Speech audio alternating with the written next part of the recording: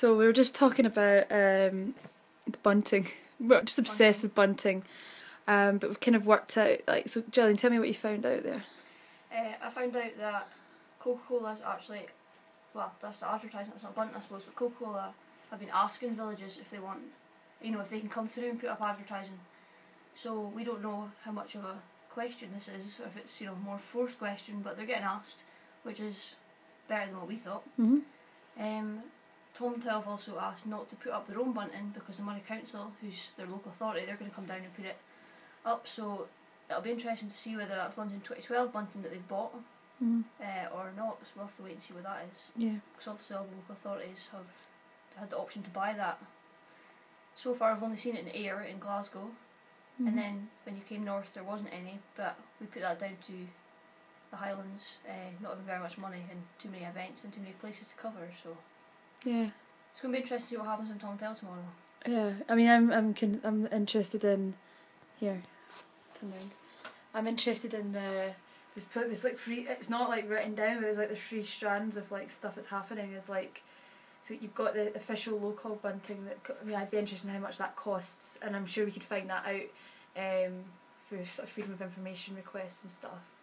And I think that stuff looks really good. I think the Olympic rings looks really, really good.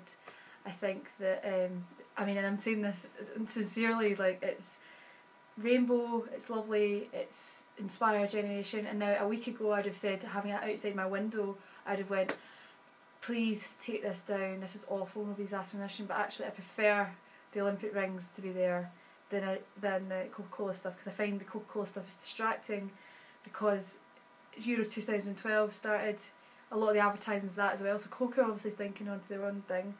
It's a decision of the village if they want to use Coca-Cola. I don't know if a place like this would look good with Coca-Cola actually. I think if they did their own, if there was a community, the community feels really nice, it's a real nice buzz, there's really good vibes about it.